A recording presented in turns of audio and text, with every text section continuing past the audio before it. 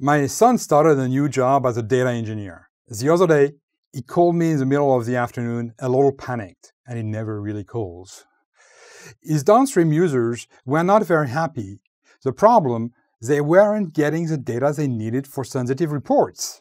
But little did they know that the issue was not with his team, but it was coming from the upstream system. Does this sound familiar to you?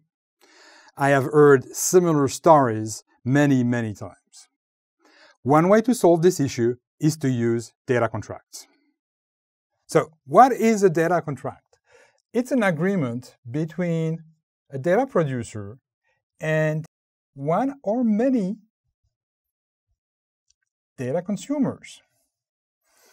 And they share a data contract. So the data contract, why we do that?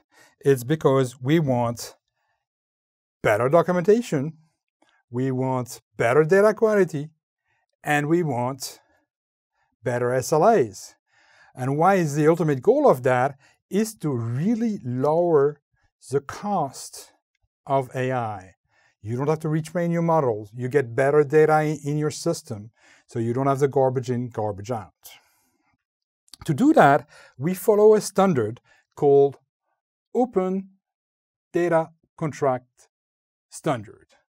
And it is a standard backed by the Linux Foundation.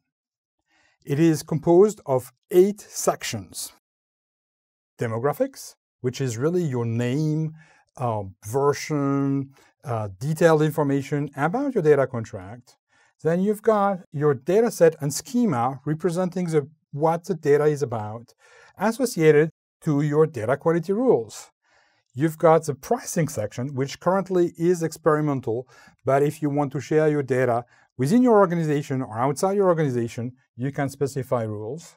You've got stakeholders, where you see how the contract was being evolved by the different people involved in the creation and maintenance of the contract. You've got roles for security access, service level agreements, and custom property for future reference and extensions. So, coming back to my son, how this would have helped his problem by having better data quality rules and better SLAs. He would have prevented the issues and given his customers the data they expected. And hopefully, next time he calls me, it's just to say, "Hello, Papa." Thanks for watching. Before you leave, please remember to hit like and subscribe.